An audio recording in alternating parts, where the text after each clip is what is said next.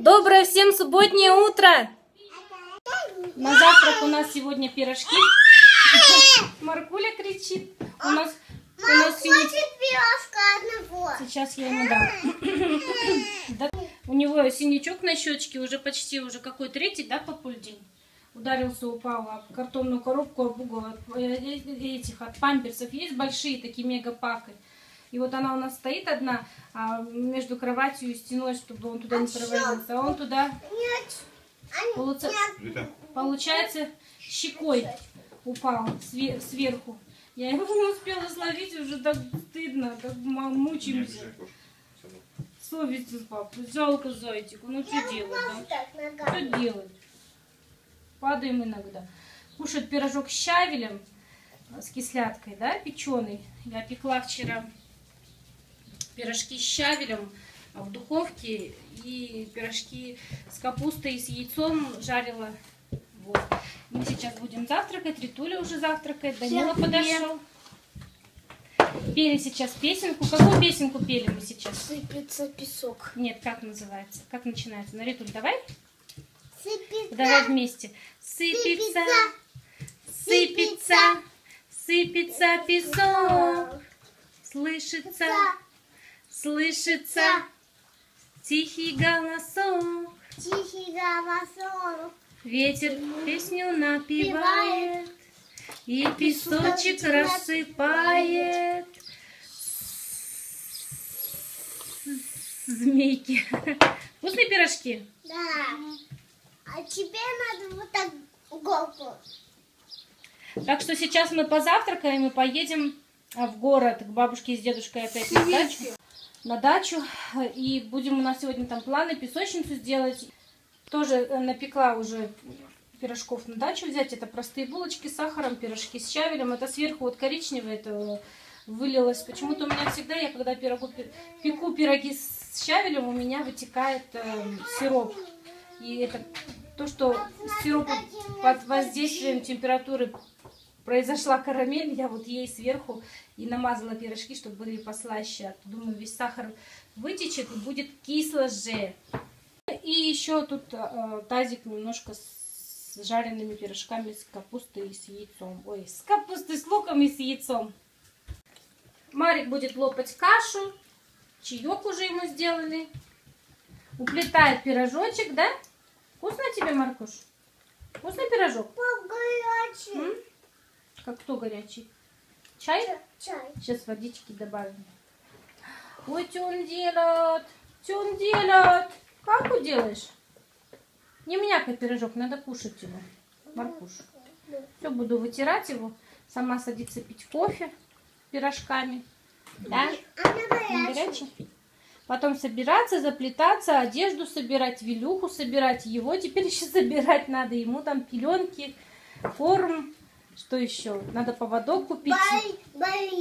С этим, как он называется? Стяжка. Не шлейка, да, не... Господи, а как это другое на шее называется? Ошейник. Ошейник. Ты мой словарь. Ожегова. Или как ожугова. Ожегова. Потому что, думаю, может быть, на веранду. Вы, может, видели, у родителей на даче есть веранда такая. Недавно они ее сделали. Может быть, мы его туда сможем немножко подышать хотя бы. Вывести, да? Но чтобы не убежал, надо поводок и эту шлейку. В общем, девочки, у кого есть девочки, скажите мне, бывает ли у вас такое? Говорю, Рита, надо косыночку за косичками сзади завязывать. А она мне говорит, я хочу быть как Аленушка, да? Иди сюда, покажи, какая это Аленочка. Аленочка, и одно. И вот, короче, не можем мы с ней никак договориться. Так, да, кстати, Вилли научился залазить на диван, запрыгивать. Я его прогоняю, конечно, но иногда вот не успеваю прогнать. Одно радует, что диван очень старый, но опять же, я бы не хотела, чтобы он на кровати прыгал. Кто это у нас тут? Кто это? А? Кто здесь? Кто здесь? Кто поедет обратно? Кто-то поедет обратно в Ламоду? Китя? Ух ты, какая наглая! Китя, Витя, не стыдно тебе уселась? Девочка, а куда ты идешь? Мама, не знаю. Надо говорить к бабушке. Бабушке. А что у тебя в корзинке? Пирожки. А с чем у тебя пирожки? С масличком. С масличком? С чавичком.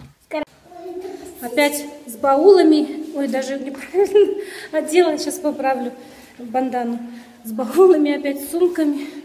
Как переезжаем всегда каждый раз. На каждого ребенка полшкафа собираем. А вдруг носочки, а вдруг похолодает, а вдруг наоборот жарко, а вдруг еще что-нибудь. Витуля, осторожно беги. Все, сейчас я в рубашечке в такой. Да, и в майке зеленой. Буду показывать, у меня там декольте неприличное вроде. Все, поедем. Да. Колотить будем песочницу.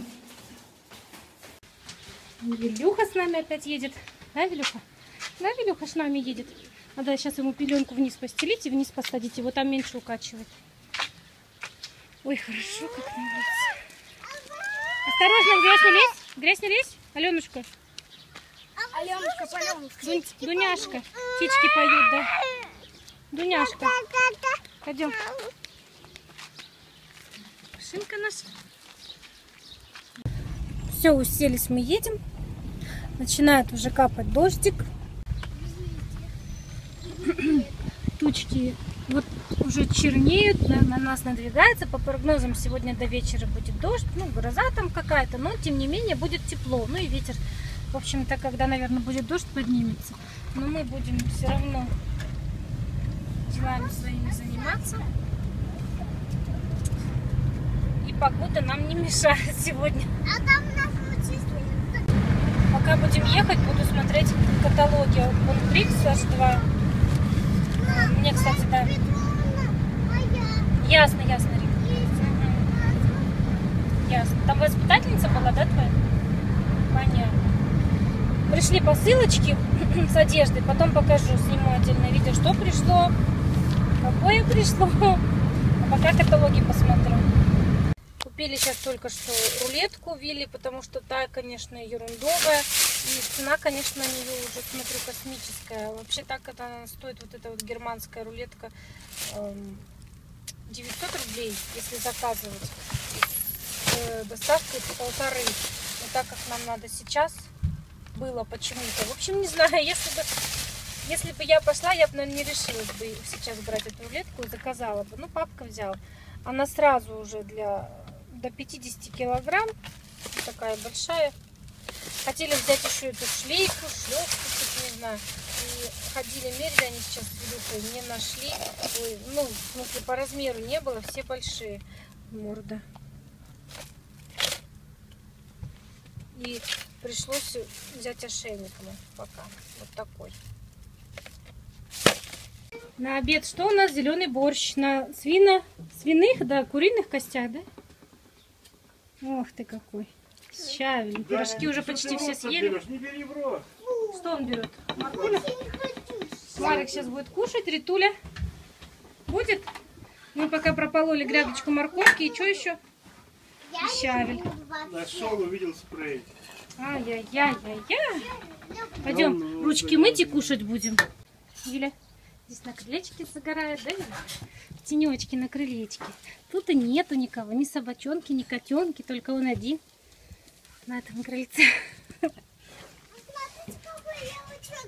Покажи. Так, Даюша, что-то не то. Иди сюда. Где ты этот лучок нашла? А? Красная шапочка. Бабусь, бабуля, а что-то мы тут лучок в земле нашли. Лучок. Да, наверное, это посадили, да ничего не вылез. Где-то нашла в земле. Скажи, бабушке. Это честно. Выкинь его. А можно помыть? Нет, это тот, который сажали. Выкинь его. Он не захотел сходить. Песка купили 4 мешка пока на песочницу. Блин, у меня что-то руки колятся, все щипаются. Здесь уже с прошлых выходных больше цветов. Да. Еще одни Анютины глазки. Виола разошлась. Ой, Виола, как ее? Что это? Что это? Как? Петунья. Петунья. Вот же Анютины глапоночки дедушкины. А это уже, это уже отцвел. Да вот они, Анютины. Ты попробуй снять это. У нас 4 вида есть Что? водосбора. Чего?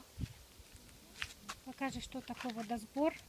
Есть розовый, синий. Это мои цветочки выросли. Даже 5 у нас Это видов. что? Есть Лилия? синий, это водосбор. Водосбор? Синий, фиолетовый, за теплицей, за последней там розовый. Угу. И впереди, где вишни, там белый есть. Их надо фотографировать вот так. Берешь, вот так. Ну, надо пальцы, чтобы без перчаток были. Как-то, чтобы руку удрать. Они цветут так. Да, они как будто завявшие сверху смотрятся. Это так, они смотрят. Да, а вот эти тоже? Тут начинают цветать. Да? Ну, они выглядят такими прям как жухлые, смотри. Ну, так выглядит. А на самом деле... Водосбор, а почему водосбор? Аквилегия еще по-другому. Аквилегия. Аквилегия. Да, всего вода, водосбор. А почему водосбор? Они воду собирают, что ли? Ну, не знаю, наверное. Какой красивый папоротник, даже? Или что это? Потом синее с белым. Ой, такой прям Папоротник. вообще красиво. Ты иди сюда. Иди сюда. Ленушка. Все загорело. За теплицей там розовый. Он один. Ну, зайду, посмотрю. Капустка уже завязывается, да? Да. Уже потихонечку. Можно кушать листья. Кроликам можно кушать. А там что? Перец, 2 перца торчит. Да.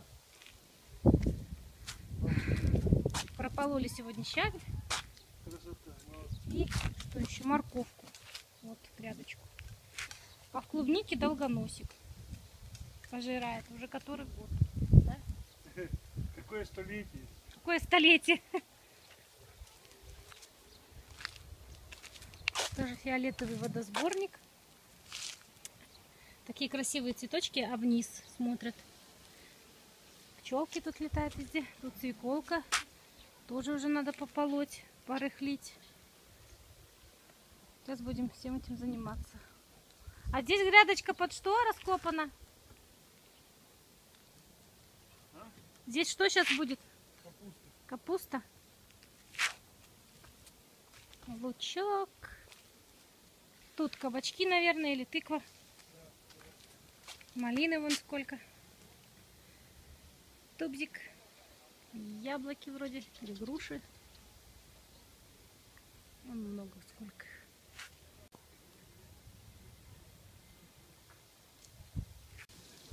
И вот груша. Вот она. Вот такая. Много-много плодов. Груши будет много. Это я даже не знаю, какого сорта. Деда тут прививал еще дюшес.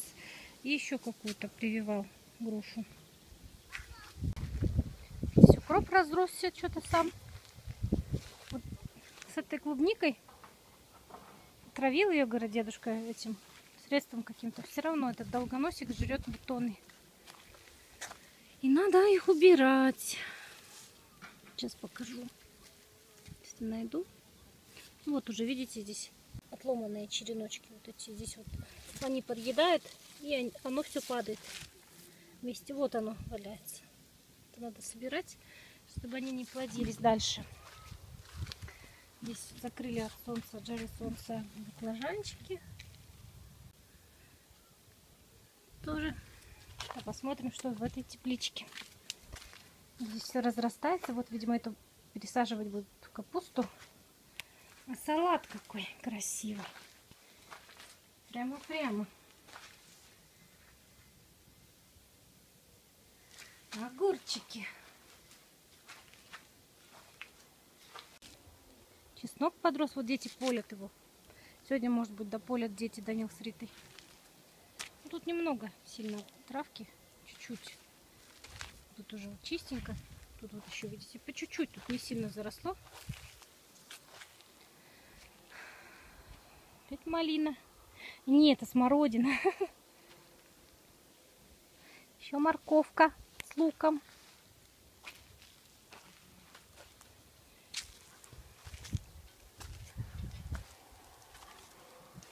Здесь все подросло.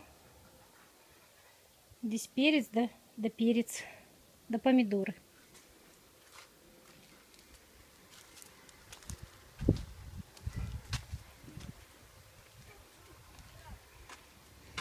И здесь все подросло. Вон какие высокие.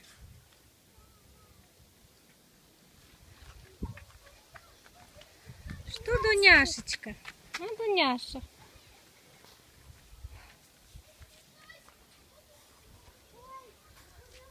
Так выглядит наша дача с этой стороны.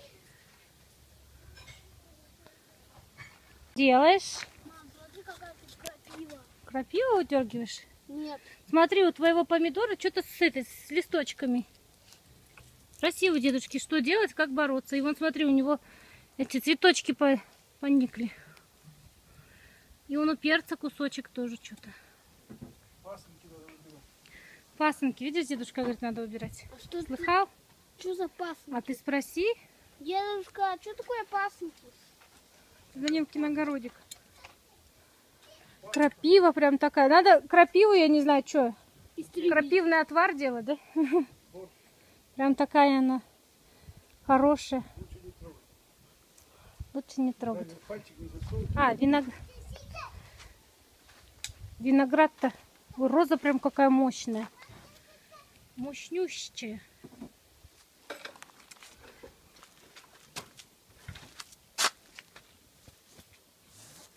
Может, тебе вода нужна, кисточка?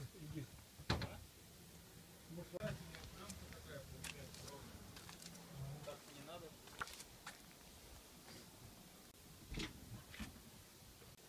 Папка опять где-то на крыше. Где ты? Где он? Где он? Не вижу. Может дать ему телефон, пускай он покажет тебе работу. Есть там все гордиться? А где? Я его не вижу, нет его. Вот тут он. А, он здесь на крыше? Папуль, ты где? Покажись.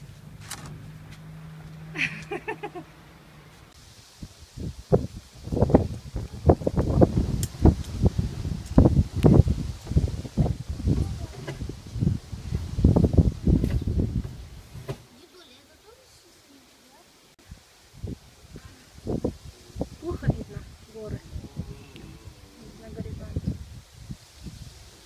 Красотень. Это кто такой холёсий в кофте? Это кто замерз?